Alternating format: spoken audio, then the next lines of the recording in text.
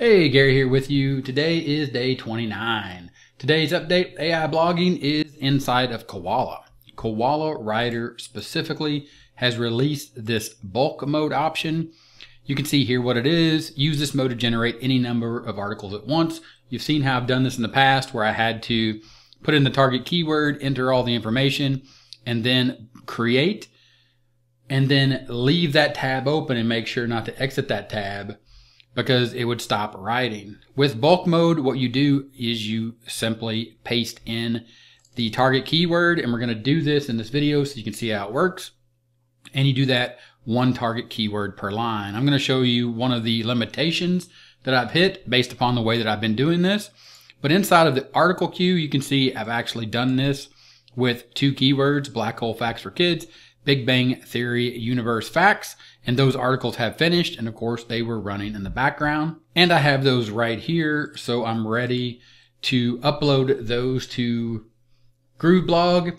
And one of the things about this is the way that I work, and you can see here that I've labeled this post written by Koala Bulk because I am getting the keywords from Rank IQ. These are the fun fact posts, but I'm not running a Rank IQ report on these. And I'm going to show you why I'm not wasting my Rank IQ credits or the number of reports that I get inside of Rank IQ due to the limitation currently that I have inside of Koala Bulk. So I'm going to take these three keywords right here that I just grabbed from Rank IQ: butterfly nebula facts, comic facts for kids, and common interesting facts. Of course, here are the facts inside of Rank IQ space. Here are the number of reports that I have left, and this is per month. So basically it's the same thing like your credits with KoalaWriter. I only have 15 or 16 of these a month, so I'm down to 10. But if I'm not going to run the reports of these facts, and I'm down here in C, or actually I moved down, into C. I forgot where I was at. B, C, so comet fact for kids, common interesting facts, and butterfly nebula facts. And I didn't run a Rank IQ report on those, so I won't be using the content optimizer or looking at the title. I'll just be taking what I get from inside of KoalaWriter. And now we're going to jump into the bulk mode. We're going to stick with 3.5. Here you can see I'm doing a blog post. Of course, you could do the Amazon Roundup post as well. We're going to get back into doing some of those sooner than later. And you can see here, what is the target keyword or article topic that you want to rank for? This is bulk mode. You can put separate keywords on new lines, and we will create articles for each one. Now, SEO optimization, and this is where I usually use the Rank IQ to add these related keywords, entities, and topics. But inside of bulk mode, it didn't say, or didn't give me an option to separate them. So if I had interesting related keywords and topics, and maybe if all three of these, for example, if I just did comet facts for kids and common interesting facts, I might be able to, but I think it would dilute the point, and it would just create really two blog posts that are really super similar using the relative or related topics and keywords from Rank IQ that I get, and especially with me doing butterfly nebula effects.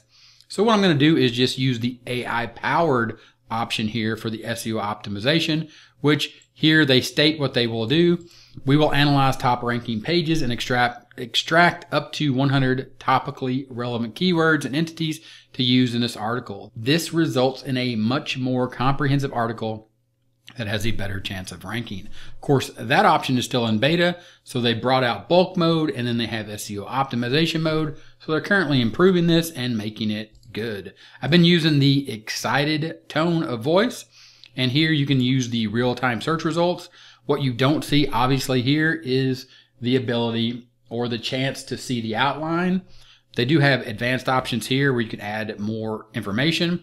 So we will go ahead and add our information into the extra prompt, the blog post section, 12th grade with analogies.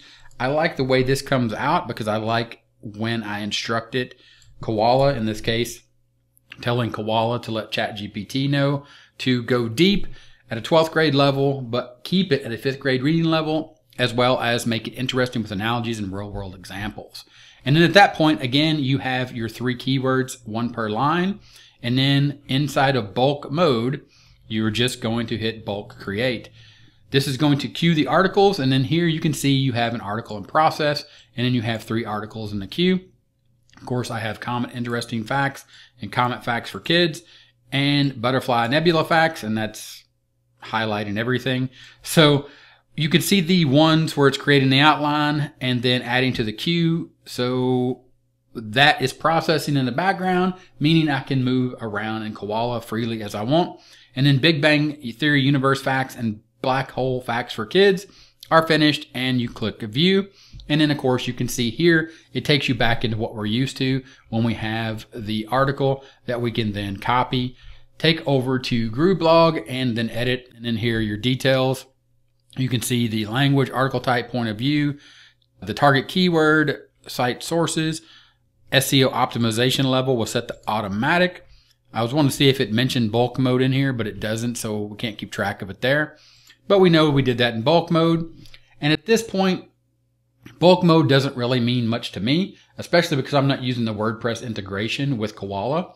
So I literally have to copy and paste this over into Grooveblog. I don't have any integration. Of course, this integrates with like Zapier and things like of that nature. So there might be some process where you'd want to zap it over to a Google Sheet or something. I'm not really sure what you'd want to do at that point. For me, I haven't built in that level of automation because I'm still playing, or I still put myself in the middle of the AI producing the content and me producing a finished product over on Grooveblog. And that goes back to as well, actually going at some point, probably at the 50 blog post mark, and really looking at what we have as far as blog posts that are ranking, and then maybe enhancing those. And just, even if they're not ranking, just thinking, if someone lands on the site, I want them to get the best experience possible, and taking those images that we can find over at NASA that we have the rights to use, that they're letting us use, we can take those over and add the images in and tell a better story in our blog posts. Because at the end of the day, we're trying to rank and bank these blog posts, but also when someone lands there, if they do find the result, I want them to have a good experience, and a good experience in this niche, in my opinion, is going to have to include photos so they can see exactly what the AI wrote. With the pictures, being able to read what the AI wrote and see the images that NASA will provide and marry those up, I think provides the best value and gives the reader the experience they're looking for when they're searching for things around space, astronomy, cosmology, and fun facts, all served up by Google on Grooveblog, written by AI, with me taking a little bit of time to figure out the best way to find the best images to really round out the article. Day 30 coming up tomorrow. See you in that one, and I'll talk to you later.